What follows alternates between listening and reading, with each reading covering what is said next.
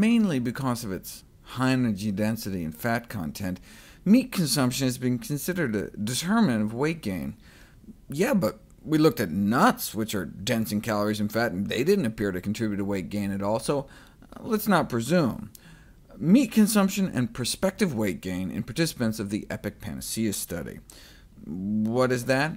Hundreds of thousands of men and women across 10 countries with weight gain measured over a 5-year period.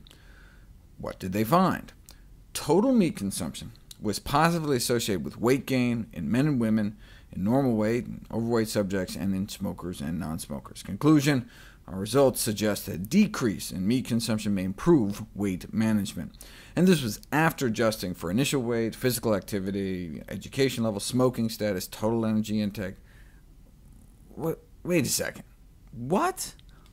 That's the kicker, right? The link between meat and weight gain remained even after controlling for calories. One would assume that, sure, meat is associated with weight gain because it's so packed with calories, and so you just get more calories in your daily diet compared to those eating vegetarian, and so more weight gain. But no, it's even more than that. This was after controlling for caloric intake, meaning if you have two people eating the same amount of calories, the person eating more meat may gain more weight. In fact, they even calculated how much more. An intake of 250 grams of meat a day, like a steak, would lead to an annual weight gain 422 grams higher than the weight gain experienced with the same calorie diet with lower meat intake. After 5 years, the weight gain would be about 5 pounds more. Same calories, yet 5 pounds more eating meat. And steak was nothing. The strongest relationship with annual weight change, weight gain, was observed for poultry.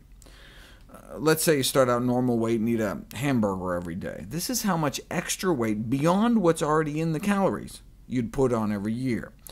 What if instead you had the same amount of calories of processed meat, say a ham sandwich with 3 deli slices of ham on it? You'd gain this much extra, whereas just a half of a chicken breast puts you up to here, though the poultry effect was attenuated, evidently, if you remove people who were previously sick or who lied about their diet.